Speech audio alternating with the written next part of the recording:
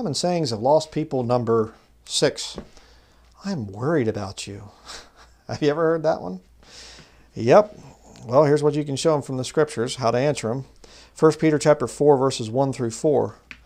For as much then as Christ hath suffered for us in the flesh, arm yourselves likewise with the same mind.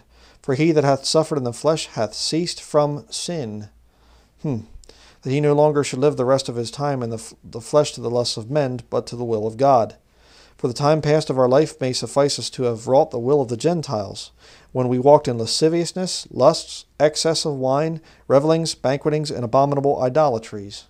We'll get to the next verse here in just a minute, but when it says ceased from sin, there's a major change that happens when you get born again, when the Holy Spirit of God moves into your life.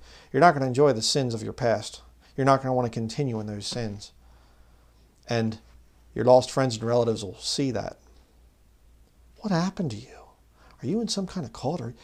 I'm worried about you. You're starting to get kind of weird. I mean, you could be the most drugged up, alcoholic, sex perversion, violent, fighting all the time, in and out of jail type of thing. You get saved and born again, and all of a sudden they're worried about you. They weren't worried about you in your past when you were doing all those things that were self-destructive. Now you're cleaning up your life and you're getting sin out of your life and everything, and now they get worried about you. Here's why. 1 Peter 4:4. Wherein they think it strange that ye run not with them to the same excess of riot, speaking evil of you. And again, you say, well, how is showing this to somebody that's lost? How is this going to help the situation? How they, act towards me? Well, because you see that you show them that God has their number. What you're doing to me is already recorded in Scripture. God said this is what they're going to do to you, and you're doing it to me. I'm not running with you to the same excess of riot. All right? And I'll tell you, there's a lot of saved people out there that are, they married as lost people, and then one of them gets saved, and you're married to somebody that's lost and things. That's a big thing I hear a lot of. And the lost member will always try to bring you down to their level. They'll say, hey, we used to do this. I want you to do it again. I give up this stuff. I'm worried about you. You're really kind of going off the deep end and whatever. They'll try to draw you down to that same excess of riot that they're in.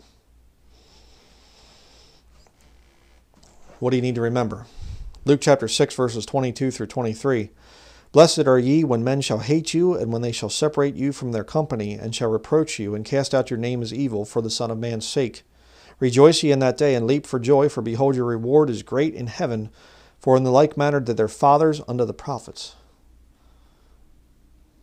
Again, show somebody that's lost. Say, hey, can I just show you something from the Scripture? I don't want to even see that book. Why? Are you so closed-minded? You're afraid of a book? You're really afraid of this old book right here? Let me show you what the Bible says about how you're treating me right now.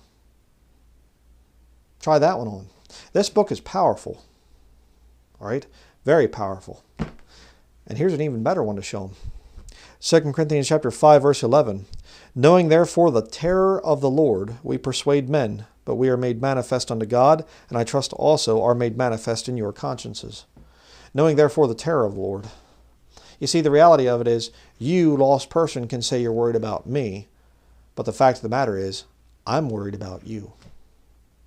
Because you're going to be facing the terror of the Lord. If you die in your sins, you're going to have to pay for your sins, you yourself. And the payment, the Bible says the wages of sin is death, but the gift of God is eternal life through Jesus Christ our Lord. And it's an eternal death. It's a terrible, terrible thing. So be encouraged when somebody attacks you like that. When they say, I'm worried about you, you're in a cult, you're in a sect, you're the whatever, and they start to cast out your name as evil. Be encouraged, because your rewards will be great in heaven for that. And I'd show them these scriptures. Show them. And say, the Bible already said you would do the things that you're doing to me. It's already recorded. God knows that much about you.